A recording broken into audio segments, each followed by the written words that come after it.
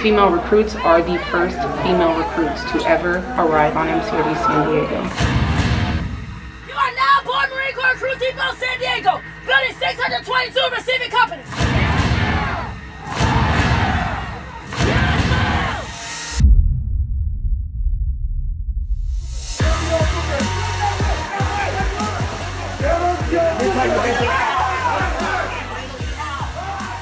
So today will be the first day that we have female recruits training here at MCRD San Diego alongside male recruits. The NDA is directed that both depots be integrated, so we are preparing ourselves for that mission. Women have been serving in the Marine Corps since 1918, and we have done so well. And today is a huge part of our Marine Corps history in showing the world that we will train anyone who steps on these yellow footprints. I am the commanding officer of Support Battalion, Recruit Training Regiment, MCRD San Diego. My unit is the first team of Marines that greets the recruits at the yellow footprints. They are the drill instructors that are responsible for beginning the transformation as they enter into recruit training.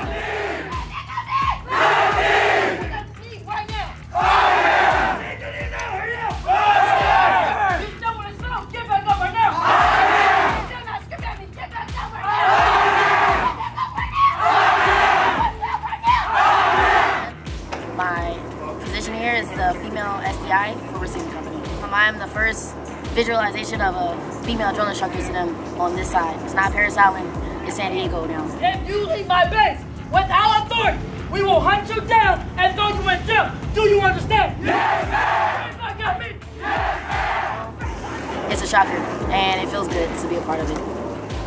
The females that come here, especially this first group, they're going to feel a lot of pride because they're the first ones. And this is history. They're helping make history. They've processed them, they get them through all of their medical gear issue, uniform issue, and other requirements. They run the initial strength test, which is a 1.5 mile run, pull-ups, crunches, and then we take them over and we drop them to a training battalion.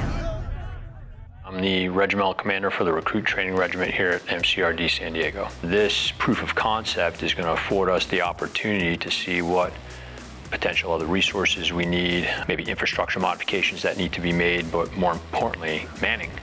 Making the drill instructors to do that mission here is probably the longest pole in the tent for us because we've never done that before until most recently in our last graduating class, which had 3 female drill instructors that we made on our own for the first time.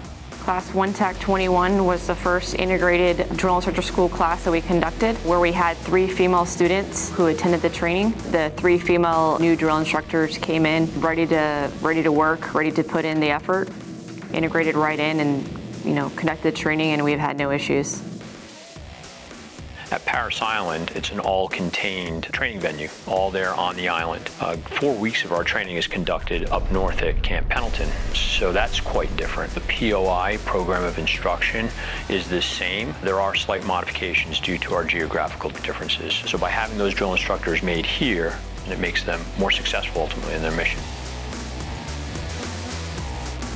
I've always wanted to be a drill instructor, always. I chose to come here because I wanted to see the conduct of the drill instructors. I worked at the Recruit Training Regiment S1, and Colonel Palmer, he came up to me and he asked me, do I want to be a drill instructor here and do I want to go to drill instructor school on September 29th? And with no hesitation, I told him yes. It was challenging at drill instructor school, physically demanding, do it. Anything I put my mind to, I'm going to do it. Just regardless, I'm going to do it.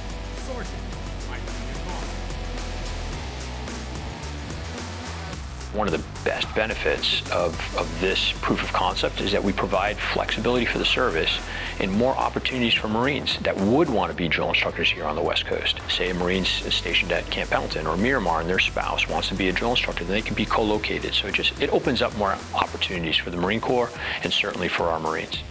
I heard about the opportunity to be one of the first females to go to drill instructor school, and I took the opportunity. I never imagined that I would be here in San Diego. I was very excited because I was willing to go to Parris Island, but my husband is a drill instructor here.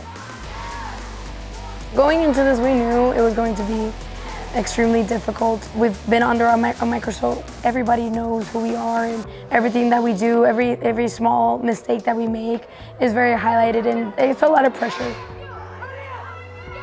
One of the reasons that we did this integration is to reduce gender bias in the Marine Corps. If you want efficiency and effectiveness, then you need more than one perspective.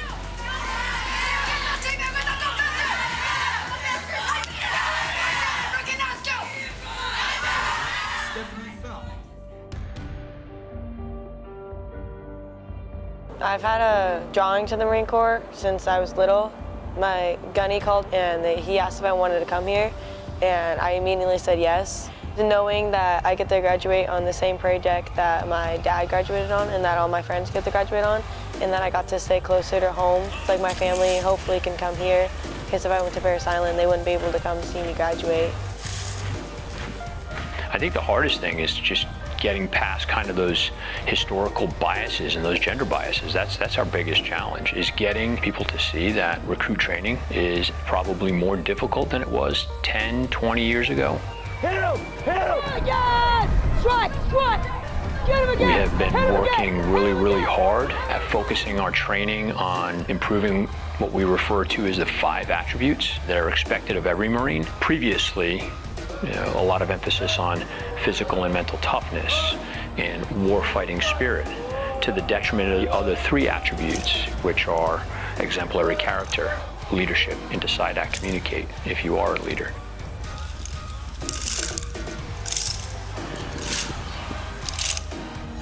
This is just the beginning of the transformation, right?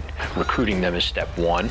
Making them from civilian to Marine is step 2. We're only 2 steps into this multi-step process where they're going to be made into the Marine that they're meant to be.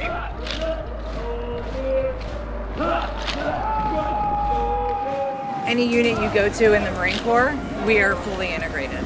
So integrating at the foundational level here at Recruit Training, when it's the start of a Marine's career, shows that we are all U.S. Marines, no matter who we are. We're all here to serve and earn the title Marine, wear the U.S. Marines on our breast pocket. My grandfather was in the Marine Corps, and then my father, he's a sergeant major.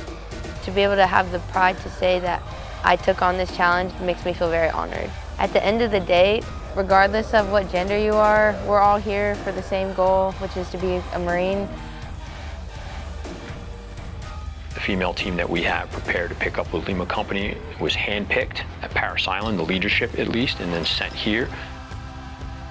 Me and my senior drill instructors, we just came over from Parris Island. We did 3 years over there. We volunteered. We told our company first arms to throw our names out there so that way we can come over here and make integration happen. I was on my last cycle on Parris Island. I had been approached about the possibility of coming to San Diego. I said I'd do it, and I was ready to go. We are bringing anyone to the Yellow Footprints, and that it is a recruit. It's not a male recruit, it's not a female recruit, it is a recruit.